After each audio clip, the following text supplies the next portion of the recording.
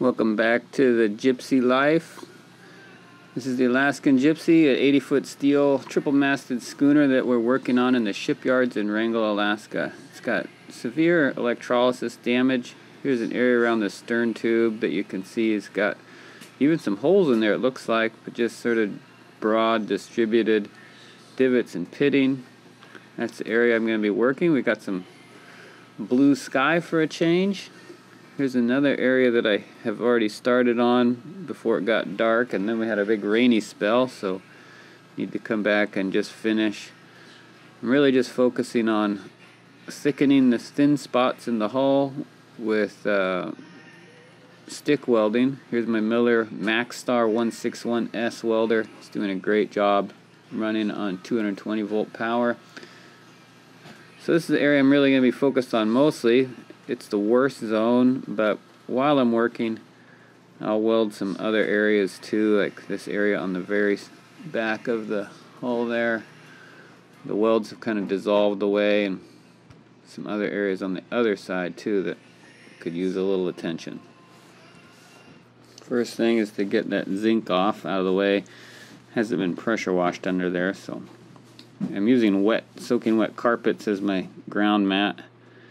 And welding on these thicker areas down on the keel is really nice because I can actually use heavier rod. I'm using 1/8 inch 6-11 for my first passes in this kind of situation.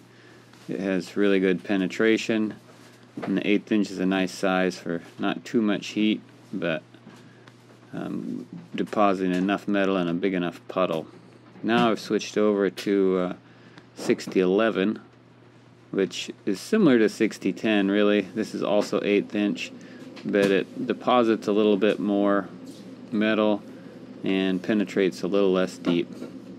I prefer it for building up in these areas that aren't totally clean, but it can definitely handle a bit of crud and lays in a little bit of a fatter bead easier. I'm not too worried about the heat in these areas because the metal is so thick and there's not any spray foam backing, so don't have to wait too long between welds, and it can actually, thank goodness, weld with 1/8 inch rod, which in this project is feeling like big rod because I spent so much time welding on thin steel, some with foam backing, and up above the waterline is 1/4 inch, below the waterline is 5/16. Done a few passes now, and here's what it looks like. One root pass with 60-10, and then a couple passes with 60-11. I know it's kind of ugly, but I'm just trying to keep moving and get the metal in there. It's not like I'm going to achieve a high gloss, ultra smooth, yachty finish anyhow, so mostly it's just about thickening up the thin spots and replacing the welds where the electrolysis had really melted it out. Back for another couple rounds here. Again, 1/8 inch 60-11, just working on replacing the metal that had disappeared into the Ketchikan Harbor for the most part.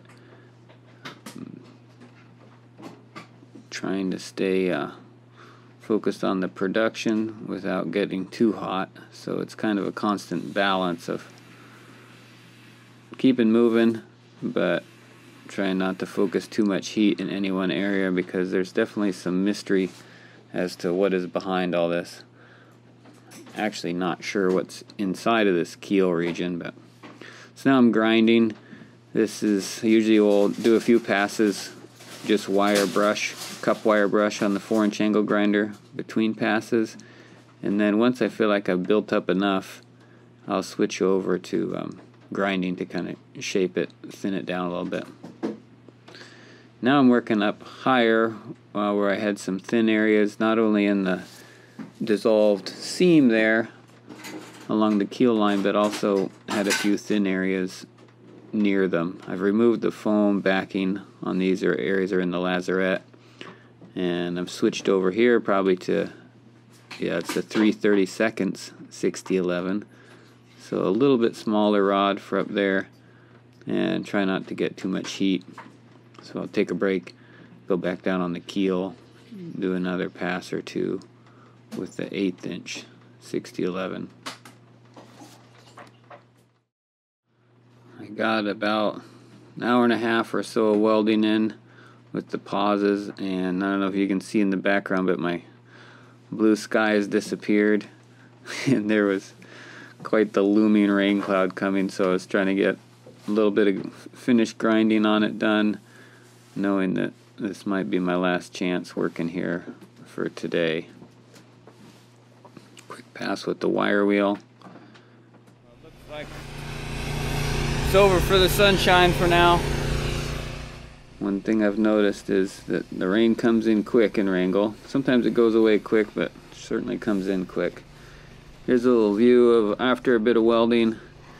Got most of the metal filled back in. It's not real pretty, but got to keep in perspective that the entire hull is pretty covered in electrolysis divots, and if I get stuck trying to get it perfect, I'll never get her back in the water. So this might be good enough. I might call this good enough for now. We'll see. Might fair it out with epoxy, but for now the structure is back in, and I better go put some things away that are getting rained on.